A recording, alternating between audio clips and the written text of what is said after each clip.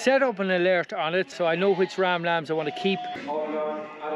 Now, welcome to Sheep School. Today we are picking lambs out for selling. It's payday at last.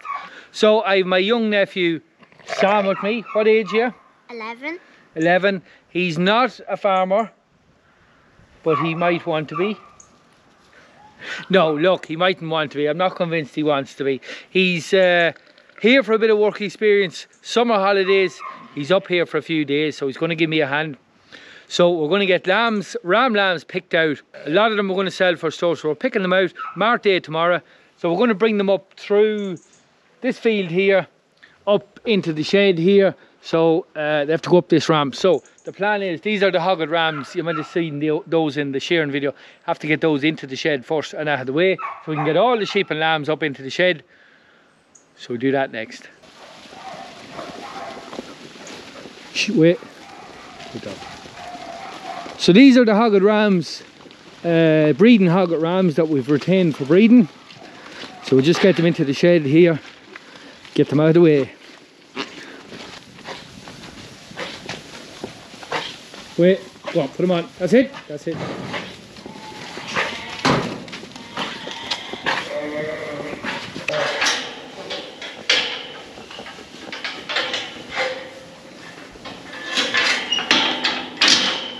Right, hogged rams are in, they're out of the way. We'll go and get the sheep and lambs next. Hold on, hold on, hold on, hold on.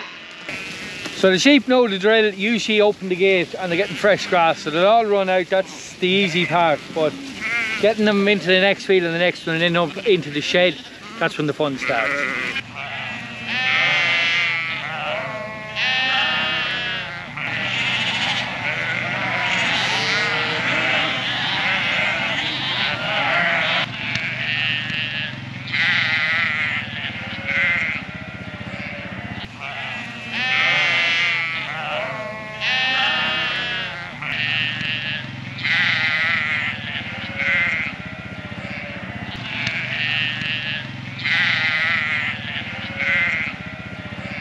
Come on.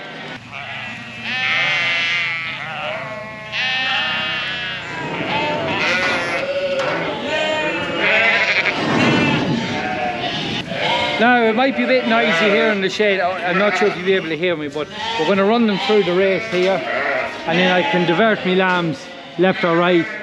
The ones that are staying are going back in here. They're the ones for selling. So right, he's ready to roll. Yeah. So I've Sam with me and Robbie's just arrived as well. He's going to give us a hand as well, so we'll make it start.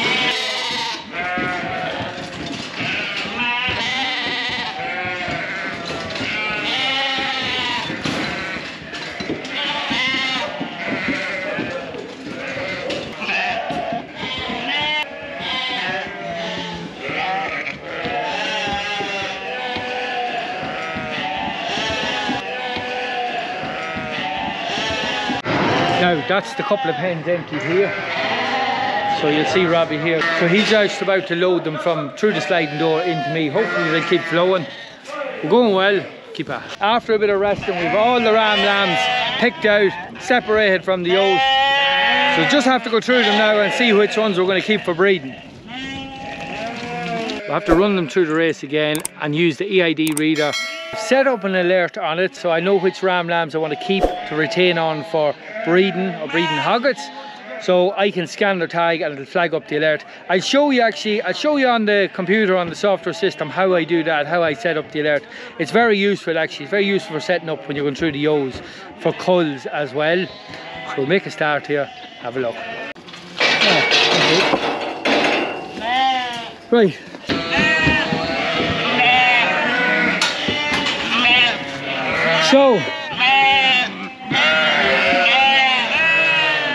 So you'll see that alert there, it says check. So the check is to actually have a look at them and see if there's any physical defects at all or anything I don't like physically. Just to look at them, they're going as well. So this one, it's the first lamb we've just started getting with an alert and it's checked, so we'll have a look at them.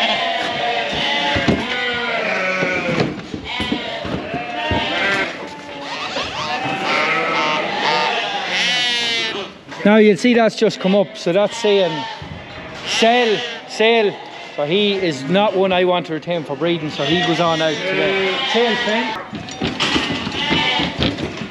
We have them sorted at home in the home place. We're just over on this other bit of ground. This is the second batch of lambs, the ones that are at a slightly higher growth rate. We're just going to run through them here and see what's going to stay on the O. We're going to go to the Mart tomorrow. So we'll run through them here now. Okay.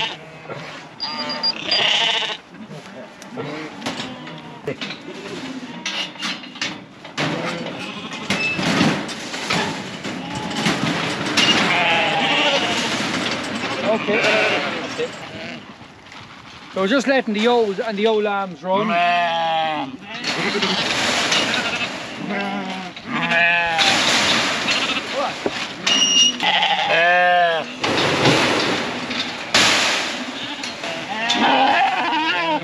Now here's a few with 16 picked off here. Not sure exactly the weights, they're over 30 kilos anyway. So I have picked these out. I do not want to keep these on for breeding hogget rams, so these can go to the Mart. I'm going to sell them as stores. They're good money at the minute. So we have to run the main batch of sheep back across the road, and we're going to load these into the trailer and get them back home to the home place.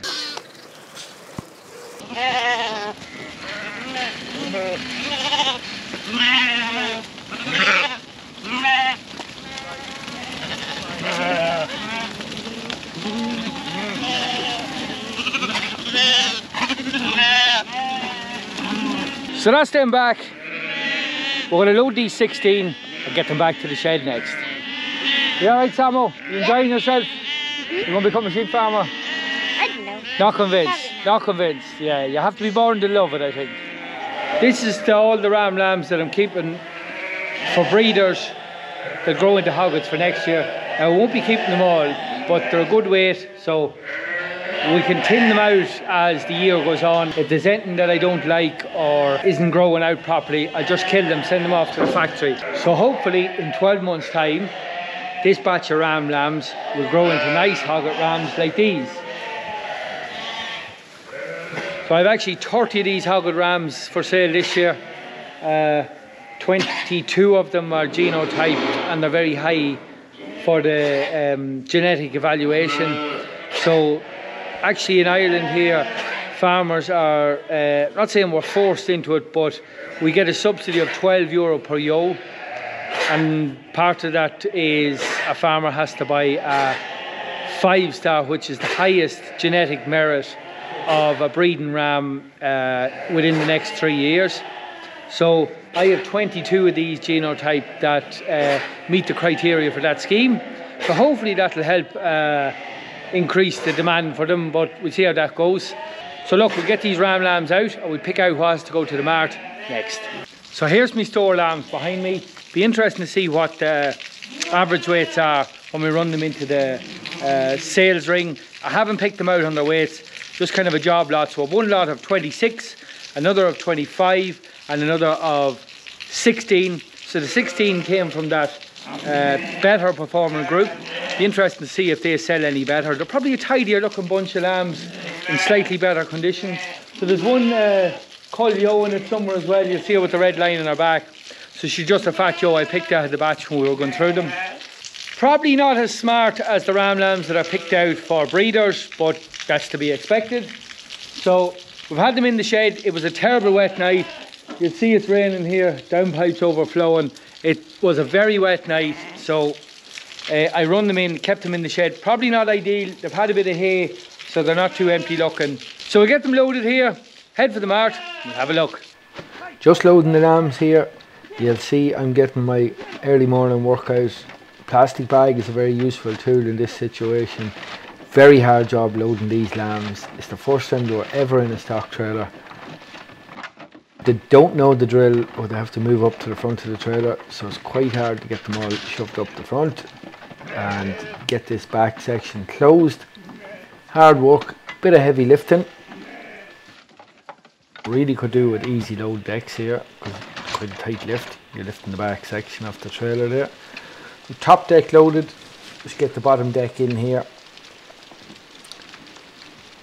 The dog is quite keen.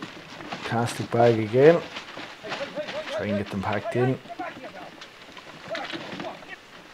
So really could do with a smaller pen there, or a little forcing pen, but tight for time. Wanted to get to the mart early to get into a nice position in the mart. Not like the last day where I ended up being the last in the sale. Didn't want to do the same again this week, so trying to get away early. Pressure on. So there's one lamb gone already. So we're in the mart. Didn't take any footage of unloading. You seen that the last time. So the lambs are all penned up here in their individual lots. So we've got 3 lots. They're all separated out into their pens.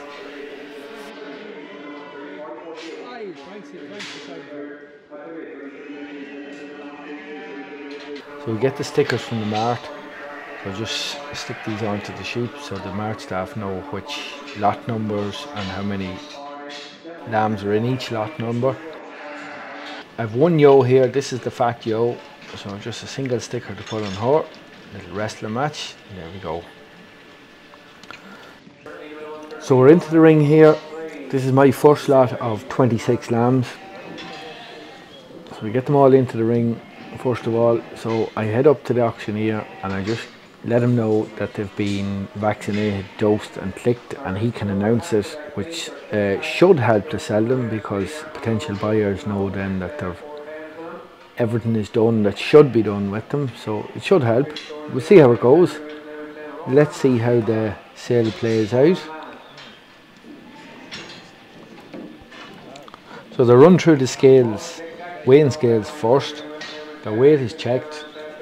It's then shown on the screen. The auctioneer will announce it. So they're 34 kilos average weight each. So we let the auctioneer do his thing now. 94, 84, 84, 85, 6, 7, 8, 39, 99. On the market, 9, 99, 7, 9, 6, 4, 9, 89, 100. On the big down, 100, 100, 100, 100,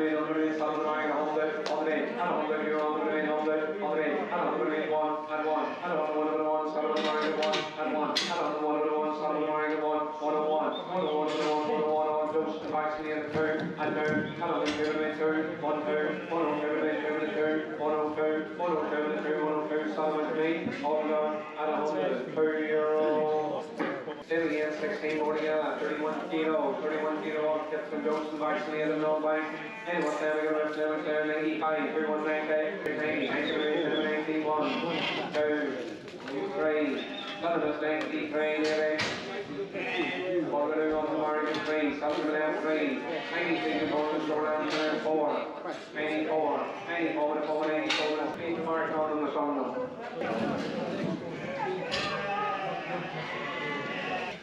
Right down the ring now, 33.8, 33.8, we're going to never say it. Anyway, then we're going to never say 100 of the big stores. 96, 97, 98, 98, 100, 100, hold on, 101. Now, so you'll see here I'm using 2 softwares. So I'm using, this is my performance recording software, Kingswood Sheep. It's from TGM in Northern Ireland. So I've just moved on to my Sheep Ireland account, so I've switched between the two. So here's just an example of how I kind of pick them. You'll see a single here. So this lamb that's I'm trying to set an alert for, I've noticed he's a single. I just decide to check his mother to see what her production is like. So we'll see here she is 3-star and a 5-star in terminal. So just check her progeny to see how she's performed over her lifespan. So an interesting one here, total of 3 live lambs, 2019 born, 3 live lambs. Not the most productive sheep in my eyes. So on that basis, you'll actually see her lambs here are quite good weights, quite a good growth rate, but in terms of production, not particularly good. So I decide on that basis keeping a ram of her is not the best idea moving forward for my type of sheep or prolific sheep. The last thing we want to do is breed sheep that are producing singles. So in order to set an alert, I search this lamb 2452, highlighted in yellow. Easy as this, set an alert, create a new alert. So here's all my options here. I just scroll down through my different alerts that I use, click it to sell, save. That alert is now saved. So here's another example. It's lamb number 2258. So he is a twin, importantly. Put a lot of emphasis on twins. So 4-star for replacement, 4-star for terminal. So if we just click back here and have a look at the dam, put a lot of emphasis on the dam also. So number 329 was the dam. We'll just click into her and have a look. So she is 5-star in replacement, 5-star in terminal. She was a triplet, not ideal. We'll check her progeny, see she's not too prolific. So we can see here she's had 5 crops of lambs, 11 lambs in total, 1 dead at birth. So if we just have a look at our lambs here, we can see all their performance recordings. So here's the one that was classified as dead at birth, died within 24 hours. So one of our offspring died at 2 years old. That's probably an important one because dying in sheep, as we know, is a problem, and it is quite hereditary. So we don't want to see too many deaths in offspring of a particular sheep. So on that basis, that lamb is a very good lamb to keep. So it just depends on his physical appearance after that. So we'll save that as a check. I'll just repeat that process for every lamb. So I'll maybe go into a little more detail on that in a performance recording video at a later stage. It could eat up quite a bit of time. Let me know if you think it's going to be of interest to you. I'd like to hear from you in the comments. We have a lamb sorted here behind us. So Enya, my little girl Ada, and this is Noah. Noah's 12 months old today. He's 1. So I'm not sure if he's going to make a sheep farmer. He doesn't know what's going on with all this now. He's saying hello. Thumbs up. So that's it. I hope you enjoyed the video. If you did, give us a like, hit the subscribe button. Thanks for watching, and we'll see you next time. And remember, every day with sheep is a school day. Sheep, Daddy! So this is why you don't work with animals or children.